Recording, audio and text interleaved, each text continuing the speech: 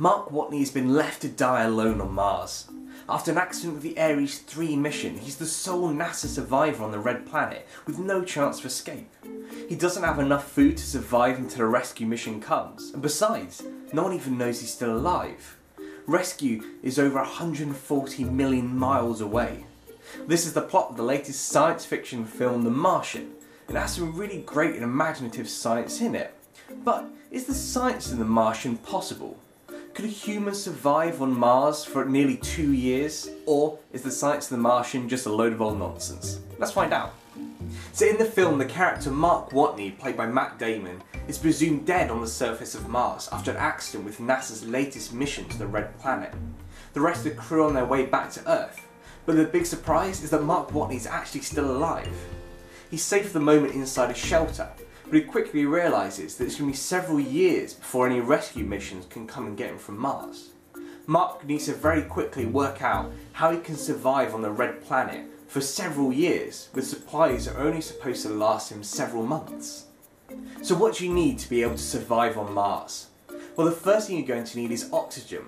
The average human can last a few minutes without oxygen before you pass out and die. The next thing you need is water. Humans on average can last a few days without water before our bodies start to break down and stop working. Finally, even if you have enough water and oxygen, you're going to start needing food within a few weeks. Food contains nutrients, minerals, and especially energy that our bodies need to be able to function and to work. Adding to this shelter, medicine, and also the psychological effects of being alone on another planet, you can see that living on Mars isn't so easy. So let's start with oxygen. In the film, machines inside the shelter are able to convert carbon dioxide, air we breathe out, into oxygen, the air we need to breathe in to be able to survive. The Martian atmosphere is actually 96% carbon dioxide, which is much higher than it is down here on Earth. And NASA is already looking in real life of ways of trying to convert the carbon dioxide in the Martian atmosphere into oxygen, which it can pump into the shelters of future Mars missions so astronauts can actually breathe in. This means that NASA doesn't have to take a lot of oxygen up to Mars. We can actually convert some of the Martian atmosphere from carbon dioxide into oxygen that the astronauts need to breathe. But water is a little bit trickier. You see, water is extremely heavy, so you don't have to take a lot of it to Mars with you.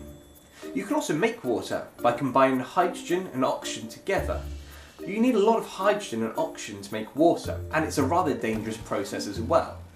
However, the International Space Station already has a way of producing water for the astronauts on board, but it's not very nice.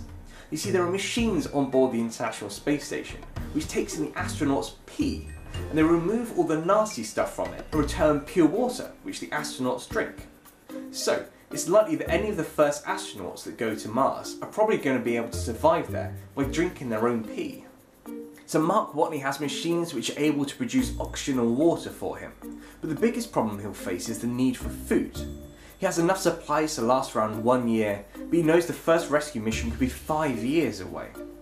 There isn't a machine that can magically make food like there is water and oxygen. But to get around this, he uses his botany skills to be able to produce and grow potatoes on the surface of Mars. But we know there aren't any plants on the surface of Mars naturally, so how can he grow potato plants in this hostile environment? Well, the trick is to somehow add nutrients and minerals to the Martian soil to allow the plants to be able to grow. Now, if you thought that drinking your own pee was pretty bad, then growing potatoes with your own poo probably isn't much nicer. But feces do contain a large amount of nutrients and minerals that our body isn't able to absorb, which the potato plants really love and really helps them to grow. So, Mark Watney combines the human feces with the Martian soil, and this allows him to grow the potato plants. But potato plants and all other plants also need a small amount of oxygen and water, so he grows them inside his shelter. So it seems very hard to be able to grow plants on the surface of Mars, but in the right conditions it is definitely possible. But Mars isn't a very friendly place. Being much further away from the Sun than the Earth and having a much thinner atmosphere makes Mars a rather cold place. You need to spend a lot of energy to create heat to keep your astronauts warm. Now in the film, the astronauts use solar panels to generate electricity to power the machines inside the shelter and also heaters to keep the astronauts warm. Now there's less energy falls on the surface of Mars than it does on Earth, because Mars is further away. But if you have enough solar panels and you make them more and more efficient, which they're likely to be in the future for Mars missions in real life, then you could potentially provide enough energy for a Mars colony in future NASA missions. But assuming you solve all of these issues, one of the biggest problems that astronauts like Mark Watney and astronauts in real life will face is the psychological problems. Being stuck on a planet on your own isn't very nice, especially when it takes 30 minutes for messages from Mars to pass Earth, because the large distances apart.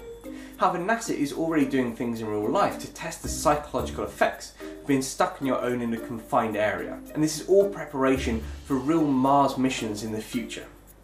So surviving on Mars is indeed possible. Oxygen and water are very dependent on machines, but as long as nothing happens with them, any people on Mars should be able to survive. Hopefully no future NASA astronauts will have to unexpectedly grow food on the surface of Mars, but it does seem like it is a possible thing to be able to do. All in all, the science in The Martian is absolutely brilliant. It's a really great film. It's really nice to be able to see more focus on science than fiction in science fiction films. Thank you very much for watching. Don't forget to check out the rest of my channel for some really great science videos. Like and subscribe, and why not leave a comment below telling me what you thought about the Martian film. Otherwise, thank you very much for watching, and I'll see you guys all soon. Hi everyone. So the film Interstellar came out this week, and I've been lucky enough to go see it already, and it's a really good film, so you should definitely go check it out. And a lot of people have been praising the science behind the film, saying it's very good.